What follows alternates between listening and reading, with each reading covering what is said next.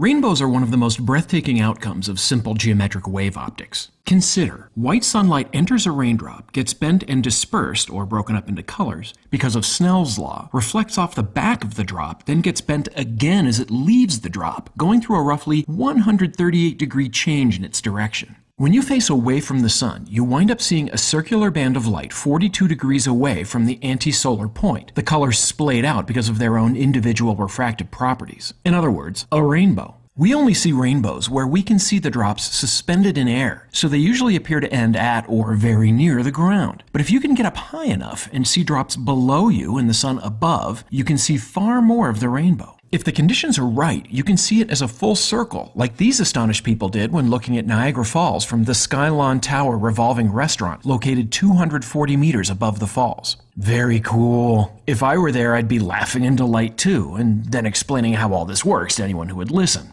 I also got a note from here in Kikaria who recorded a circular rainbow while in an ultralight craft flying over Oahu.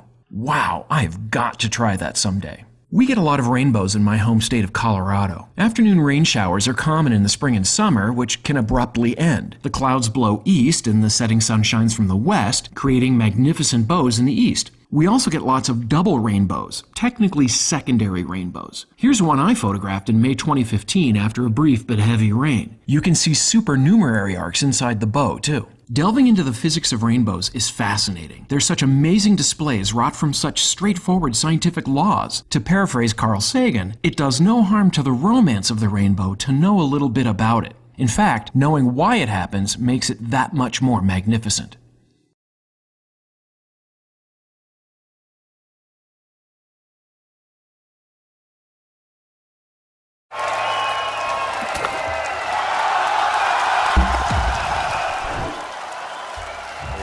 We can't deal with foreign terrorism until we deal with the moral terrorism, and this is a dagger blow at the heart of the family. Anybody who would